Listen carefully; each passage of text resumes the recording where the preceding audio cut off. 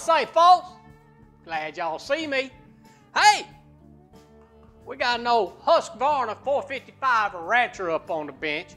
Gonna throw some fresh fuel lines on it. It had an air leak. Had it running, but boy, she run awful. That's not what we're gonna cover today. I want to point out a little something that I've stumbled on, and I hope it helps you out too. It has to do with the carburetor on this particular machine. It's a wall burrow. I want to show you what I'm looking at, but before we do, hey, take you a minute. Check out Turning Wrenches 85. He's got some good stuff. You're gonna want to see it. And while we're mentioning it, hey, take this opportunity to hit that subscribe button. Do the little dingy bell. Y'all know where it's at. Hey, come on around here. Let me show you what I'm talking about. Yeah.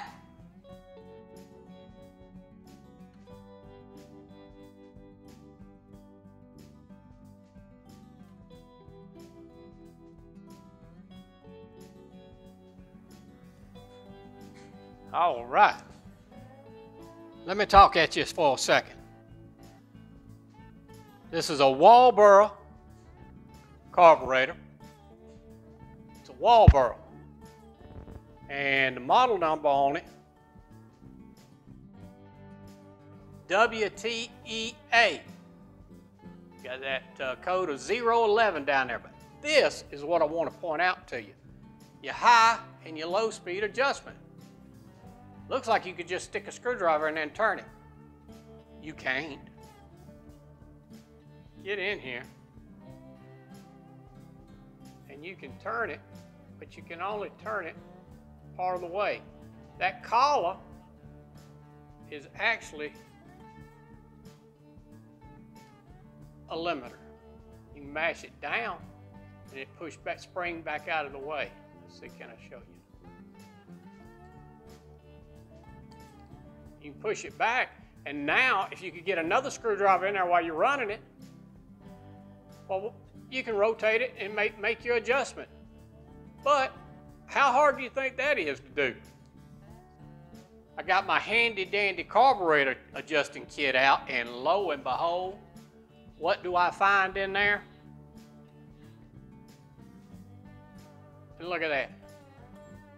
Let's look at how simple it is now to adjust that carburetor. That's going to be pushed down over that collar, depress it, and now I can make my adjustments however I please. While it's running, by golly, hey, if you're running into this little issue, check out one of these little carburetor adjustment kits. It'll help you out. Hey, you never know till you try. Dig in there. You be like me, you stumble across that and think, yeah, by golly, I just stick a screwdriver in there. Didn't work out for me. Fortunately, I had this little old tool kit over in the box. Took me a minute to figure it out, and I'm sure a lot of you geniuses already knew about it. But hey, there's somebody out there that didn't know. If you're interested in a little set of these carburetor adjustment tools, I'll put the link down in the description. Might help you out. Meantime, I got to get back at it, get these fuel lines on, get this carburetor back on, and get this baby humming. Hey, I appreciate you checking us out. Don't be a stranger. We'll see y'all next time. Woo-hoo! Hey!